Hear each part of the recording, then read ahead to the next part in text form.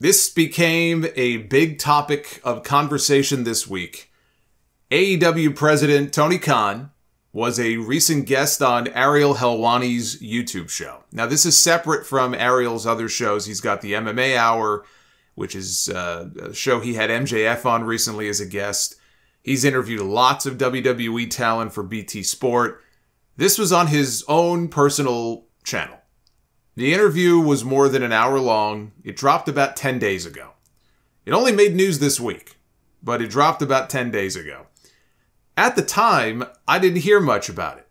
Until this week when Ariel went on the MMA Hour and he called his interview with Tony one of the most frustrating and to a degree not so fun interviews of my career. Which is a hell of a thing to say publicly about the head of the second biggest wrestling promotion in the world when you were given access to the president and the CEO. He said about Tony, he didn't want to answer anything. You're going to come on and promote X, Y, and Z. Great. And I'll play that dance with you. I did at the beginning, but you got to give us something. To not even tell me how you were feeling. I'm not asking for specifics. All right, fine, I am. But is Punk going to wrestle for you? Is he coming back? You don't want to get into it? Fine. But tell me how you were feeling. Give me something. Now, if I'm going to talk about this and give my thoughts, then it's important to watch the entire interview. So I did. I watched the entire thing. Nobody comes out looking good in this whole thing. On the one hand, I completely understand Ariel's frustration. Tony Khan gave him next to nothing. It was very much a fluff piece for AEW. Tony Khan was in full-on promoter mode, as he is in all of these interviews. And it's not for lack of trying on Ariel's part, trying to ask questions that people wanted to know the answers to. On the other hand, I think it was very stupid for Ariel to come out publicly and burn a bridge with the head of the company. When the time comes that maybe Tony can talk about some of these things, if that time ever comes, he definitely will not be running to Ariel Helwani to give that interview. But it wasn't just the comments that he made about the interview itself, it's some of the things he said after the fact in trying to defend himself from a lot of the criticism that he received. He got very defensive, and it just was not a good look for him. The most potentially newsworthy questions that he had for Tony had to do with the media scrum from hell at All Out and the status of all the people involved, CM Punk, Kenny Omega, and the Young Bucks. Even Punk, Omega, and the Bucks are said to be in the dark right now on where things stand. And the status of this supposed investigation, which, by the way, we don't even know if there is an investigation going on because Tony Khan has said nothing about it. Not even about the existence of an investigation. At least WWE publicly acknowledged the investigation into Vince McMahon's hush money payments so that we knew there was one going on. And they had to because they're a publicly traded company. AEW is not. I understand that. But AEW won't even say that. There was a note in this week's Observer that at least one person involved in the incident has not even been contacted yet for an interview. It's been 6 weeks. We don't even know if there is an investigation going on. I've read that there is. I read a lot of things. I read that there is, and that it's being conducted by an independent third party. But boy, it sure would be nice to hear that from someone other than Dave Meltzer or Sean Ross Sapp. Honestly, the most newsworthy thing to come out of this interview is something that Tony Khan may have let slip by accident when he was talking about the creative process backstage. He said, I'll come in with an outline and I'll sit down with Tony Schiavone, QT, a couple of people. In the back, Sanjay has become very valuable. Then there's a lot of people throughout the years that you'd go to. I think that there are specific people, even if they're not working in an office job per se, like a Chris Jericho, a Bryan Danielson, a Jon Moxley. And of course, even people who are working in office jobs like Kenny Omega, the Young Bucks, and CM Punk.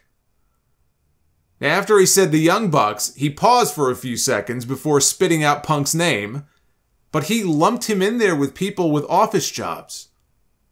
It did not sound like he misspoke there. He knew exactly what he said. He was very calculated in what he said. I think. Could it have been an accident? It's possible, but he named CM Punk. He lumped him in there with them. And that's the first time that it has even been implied that CM Punk is more than just an in-ring performer, that he might actually have an executive level title like the other EVPs. I don't know if that means Punk is an EVP. Maybe he has no official title, but he gets employee benefits the way those guys do, health insurance. I mean, we don't know. But suddenly, it puts his comment at the media scrum about how he's trying to run a business here in context. Now it makes a lot more sense than it did the first time that he said it. And if Punk is more than just a wrestler, that could be one of the complications holding things up. It may not be as simple as just letting him go if that's what Tony Khan wants to do, and I still don't know if he has the balls to do it. We don't know what his contract looks like. So that, to me, was the most interesting thing that Tony Khan said in the 77 minutes that he gave to Ariel Helwani. The first thing Ariel asked him about that Tony stonewalled him on was if he was comfortable with MJF calling him a mark in promos and talking about his contract so openly on TV. Tony responded with, "I don't want to talk about that." And he pressed Tony again, "Can I ask why? Can I ask why you don't want to talk about it?" And he said, "Well, it's like me running Fulham. If you were to ask me about a player contract, I'd probably be vague and I wouldn't want to talk about it." But here's the thing, Ariel wasn't asking him about his specific contract terms. That was a deflection. Ariel did bring up MJF being on the MMA Hour with him recently, saying that he came to terms with Tony on a deal, but not an extension. And he asked Tony if at least that's accurate. Can you at least tell me if that's accurate, what he told me on my show? And again, Tony wouldn't say anything. Why? There was nothing wrong with what Ariel asked him. He could have answered the question without giving any specific numbers. He wouldn't do it. If he's trying to maintain kayfabe for the benefit of this storyline, which is what I think it is, there are ways he could have still tried to answer the question without just saying, "I don't want to talk about it." So that was the first thing he stonewalled him on. Ariel asked him about Saraya's role in the company going forward and if she would be wrestling. He said, "I'm not going to comment on her role." Ariel asked him about Bray Wyatt. This is before Bray showed up at Extreme Rules. Did you have any discussions with him or his people at any point about him possibly coming into AEW? He said, "I don't want to comment on that." All he asked him was, have you had any conversations with the man? Didn't ask him how they went. Obviously, they didn't go great since he didn't sign with them. But they could have had cordial discussions. Maybe they didn't even talk. Maybe Tony Khan talked to someone who represented Bray. We don't know. He's simply asking him if he spoke with the man at any point. He wouldn't answer. He asked him, did you try hard to keep Cody Rhodes in AEW? Which, I mean, it's kind of a lousy question. I'm sure the answer is yes. I don't think Tony Khan woke up one day and said, fuck it, go wherever you want. But he brought up Cody and asked him, did you try hard to keep Cody Rhodes? And again, Tony wouldn't answer. He said, we're back in the realm of stuff that I can't talk about, but I wish him the best. And Ariel asked him, was it surreal for you to see him back in WWE when he showed up? Tony says, I can't talk about that. Why not? Because I don't think it'll serve me well. That's what he told Ariel. Ariel said, why not? Because I don't think it'll serve me well. That tells me he's got some juicy thoughts that could get him into trouble if he was being 100% honest about what he thought about Cody leaving for WWE. Now, if I remember correctly, there were rumors at the time that Cody left of there being a non-disparage agreement, possibly on both sides, to prevent either side from saying anything negative about the other. But it wouldn't serve you well to say something to the effect of, I think Cody had certain goals in his career that he wanted to achieve, and I wish him nothing but the best. That's it. That's all you needed to do. I mean, look, it's not the answer that most people are going to want to hear, but at least it would be an actual response. He was like a fucking pull-string doll in this interview. He gave Ariel nothing.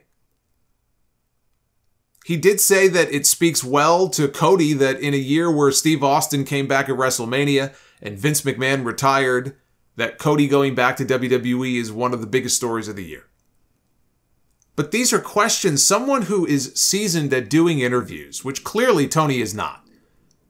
He does plenty of interviews, but he is hardly seasoned at doing them. It would be easy to give some kind of answer without stirring up a hornet's nest. There's a way to do this. He just wouldn't do it. Either he doesn't know how, or he just simply doesn't want to do it. when it came to the other Khan, Nick Khan, Ariel admitted, look, Nick Khan used to be my agent. I just want to put that out there. Now, of course, he's the co-CEO of WWE. He asked Tony if he ever spoke to Nick. Tony said no, initially, but then eventually he admitted that, yes, I have, but over the phone, not in person. And then he wouldn't say anything about the conversations that they had. Whether or not he would even classify them as being positive. Again, nobody would expect that private conversations between Tony Khan and Nick Khan, hey, spill the beans, what'd you guys talk about? But he wouldn't even talk about whether or not he would call them positive or not. And Ariel was really pushing him on this, and Tony just wouldn't budge. But the main thing he asked about was CM Punk and the media scrum, which you knew Tony wasn't going to answer. But you asked the question anyway, right? You asked the question anyway. We don't know where the progress in this supposed investigation may or may not be. So ask the question, and the worst thing that he says is no. Or the worst thing he says is, I can't talk about that. I'll give you one guess as to what his answer was. Tony gave him his non-response. Ariel, at that point, should have moved on. Instead, he asked him the same version of the question 6 different ways. And he ended up being shut down 6 different times. It got exhausting to listen to this guy ask the same question over and over again, knowing he was not going to get a response. After the second time, you take the hint and you move on to the next question. But MJF, I don't want to talk about it. CM Punk, I can't talk about it. Cody Rhodes, I can't talk about it. Bray Wyatt, I don't want to talk about it. Nick Khan, I don't want to talk about it. Your bowel movement from last night, I can't talk about that. But I'm happy to talk about Rampage and how great I think it's been for us. I mean, you can understand why Ariel would come out frustrated to no end. Now, I work in PR. I have coached people on interviews before. I've coached executive types on interviews before. At the end of the day, they're going to do what they're going to do. Tony Khan can hire all the PR people in the world. Nobody at the end of the day is going to be able to force him to do something he does not want to do. You can lead a horse to water, but you can't force it to drink, right? I'm sure you've heard that before. It's very true. But it would have been better for him to lay out or have his PR team lay out the ground rules for this ahead of time. And if there's a subject, or 6 in this case, that he can't talk about, let the interviewer know about that. That way they can decide whether or not it's even worth it to interview this person. Sometimes I understand you want to get the person booked at all costs. I can't tell you how many clients, if I knew I could get them booked on TV, if I can get them booked on, one of the cable news shows or one of the finance shows, CNBC or Bloomberg or something, right? Whatever it might be. If we could just get them booked on there, let's just get it. And then we'll worry about what the talking points are going to be. So I get it. And Ariel's a big personality. He gets a lot of views online. So if you can get Tony Khan in there with Ariel Helwani, then you get that interview. You secure that interview. You get him booked at all costs. But what you end up with in certain situations is what we saw here, which is a very boring interview that does not yield anything of any real value. The problem is that those ground rules would have covered almost every single topic that Ariel wanted to ask him about. Now, he did say about Ring of Honor and the possibility of having a dedicated show for it that he would want to do something with Warner Brothers Discovery, but that you need to crawl before you can walk. And so the first real test for them was the Death Before Dishonor pay-per-view in July. And they worked with them on that, and it more than tripled their projections. And he said the Warner folks were thrilled with it. But, even on Ring of Honor, he didn't say anything beyond that. It's been 3 months since that pay-per-view. Has there been any progress made? Is there any kind of update you can give to us? I can't talk about that. One of the reasons I was surprised that Ariel came out so hard publicly at Tony is because, as frustrating as the interview was, there were 2 different points in the interview where Ariel said, look, I know we're running low on time and you have to go. And Tony said, no, I don't have a time limit. I could stay with you. No problem. I'm happy to give you all the time that you need. I'm having fun. Well, that makes one of them. But Tony seemed very relaxed and very cordial with him. And then at other points, they were chatting about football, very casually. He wasn't being a dick to him. He was actually being very accommodating of his time when he didn't have to be. So for Ariel to come out and put him down, put him on blast the way that he did, I thought was very dumb. just from the perspective of hopefully we can either, get talent from AEW to come on my show, or maybe at some point we can get Tony back and maybe it'll be a better interview, whatever it is. I just thought it was very dumb. Now he's getting hate online from people for being biased, and the fact that, oh, you didn't ask Triple H any tough questions in your interview with him about Vince McMahon stuff. He's going to get flack because his former agent is the co-CEO of WWE. And he has a pipeline to WWE talent through his position with BT Sport. That's the biggest difference between the two interviews, is that the Triple H one was done through BT Sport. This one was, Tony Khan coming on Ariel's personal YouTube channel. So he's not about to jeopardize the pipeline that he has to WWE for all those interviews because he's working on behalf of BT Sport. He's not going to jeopardize the pipeline he's got to Triple H and Seth Rollins, and he did the interview earlier this year with Cody Rhodes. All of these people that he's chatted with this year, he's done those interviews on behalf of his employer, which just so happens to be one of WWE's broadcast partners. They signed with BT Sport when they cut ties with Sky. 30 years they worked with Sky Sports in the UK until they moved to BT Sport. The interview was done through BT Sport. Ariel is representing them when he does those interviews, and they're really good. I love the one he just did with Seth Rollins. And even the one he did with Triple H I thought was very good. When he interviewed Triple H, he threw a bunch of names at him that people wanted to know about. Sasha Banks, Bray Wyatt. I think he may have put Braun Strowman in there. Nobody expected Triple H to come out and say, yep, you got me. They're coming back soon. But he at least asked the questions. And Triple H is, to his credit, he didn't just say, well, I can't talk about that. He tried to give some kind of answer, the best answer that he could. He talked about Bray and how creative a mind he has, but how he could be his own worst enemy sometimes and he has to be reined in. Like, he gave us something. Ariel, though, didn't ask him about Vince. Now Ariel is fighting back and asking, why would I? Why would I ask about Vince McMahon? The analogy that he used on his show is that it would be like a coach, like Bobby Knight, being fired from Indiana all those years ago, and then asking the very next coach about what happened with Coach Knight. He says it's just not something that you would do because it has nothing to do with that new person.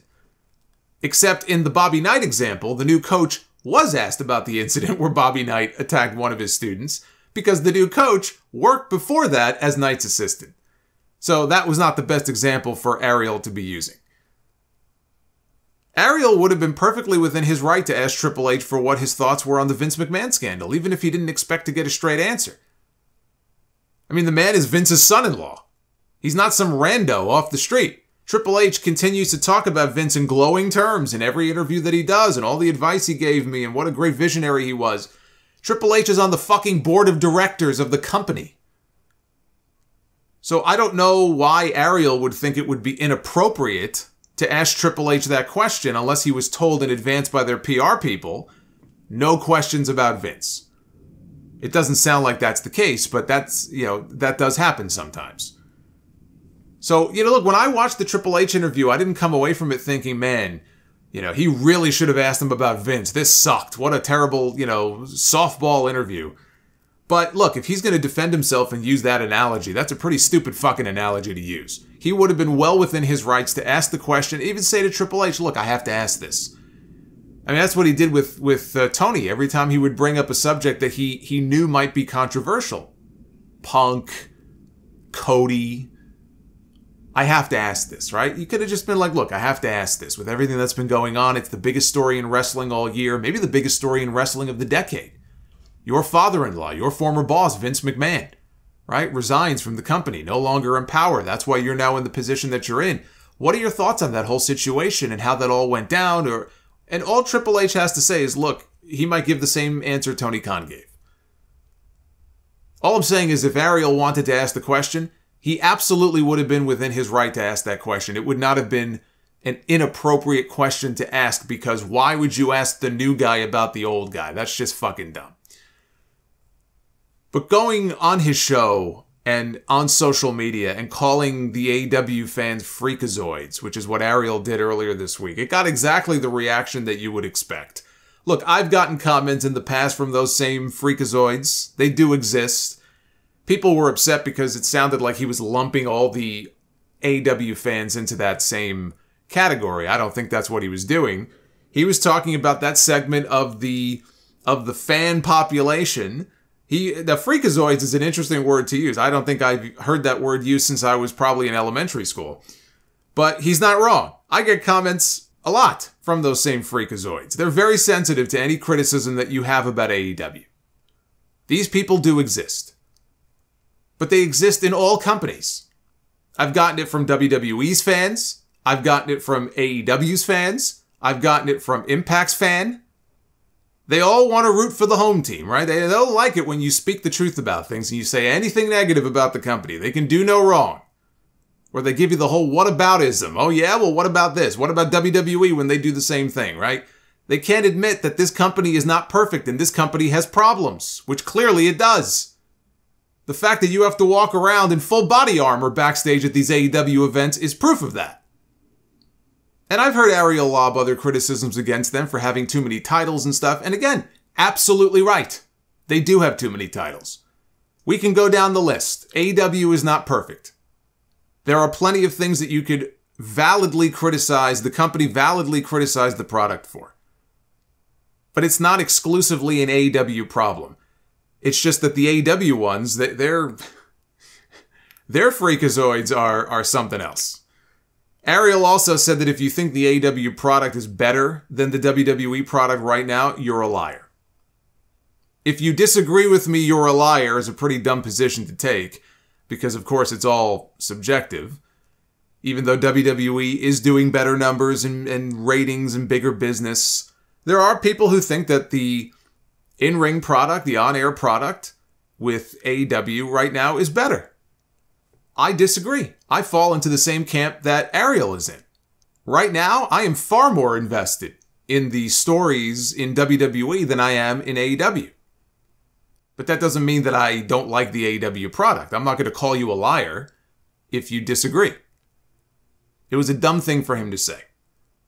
At the end of the day, Ariel did not come across well, and Tony Khan just came across as your typical carny promoter, who does not want to talk about anything except how great everything is. And that doesn't make for a very exciting interview.